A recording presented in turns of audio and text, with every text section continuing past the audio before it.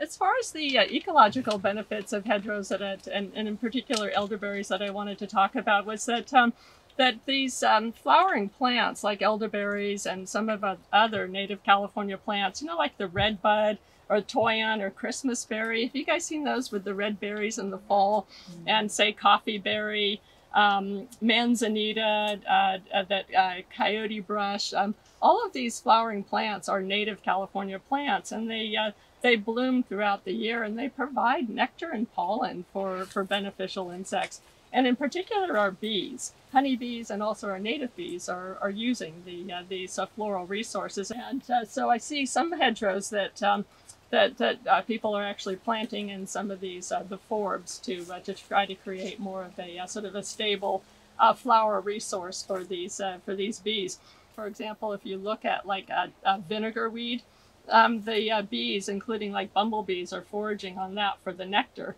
And then on the tarweed, which is a yellow flowering plant, that they're feeding on the collecting pollen for the larvae. So you actually need then the multiple resources for both in order for them to do well. And honeybees too, they're foraging on this on the elderberry. And we need to make sure to have good resources, good floral and nectar resources for honeybees, because of the colony collapse, and that's all associated with poor nutrition. And so it's like us, that if we have a better diet, then we're better able to ward off diseases. So they're really important for bees, and they're also important for natural enemies of different insect pests. And so I have a poster here. A lot of our beneficial insects actually need nectar and pollen to survive and reproduce, especially in the adult stage. And so if you look on this side, that there's actually a bee fly or hoverfly, and as an adult it's going to feed on nectar and pollen, but the larvae are predaceous and they primarily feed on aphids. And same with the green lacewing. Those guys are primarily feeding on nectar and pollen as adults, and then as larvae, this is the larvae that's predaceous.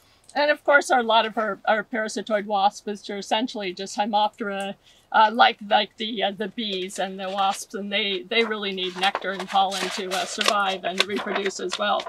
And so what we found in our research over the past 30 years, these hedgerows of flowering plants, they actually do attract in beneficial insects, and they're feeding on those floral resources, pollen and nectar, and they're actually exporting them out into adjacent crops. You'd have like 5 times as many native bees if you had a hedgerow versus if you didn't. And they're providing some pest control and pollination services. In our studies, we did a lot of work in processing tomato crops in this area.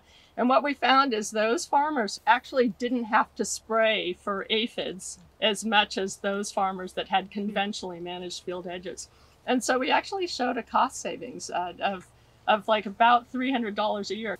One of the issues that always comes up is a food safety issue and with hedgerows and habitat plantings. And so we actually did a study where we looked at rodents and food safety issues. And the conclusion in the end was that essentially that field edge habitat is not an issue for food safety because it's not a big enough habitat to drive any of these rodent populations.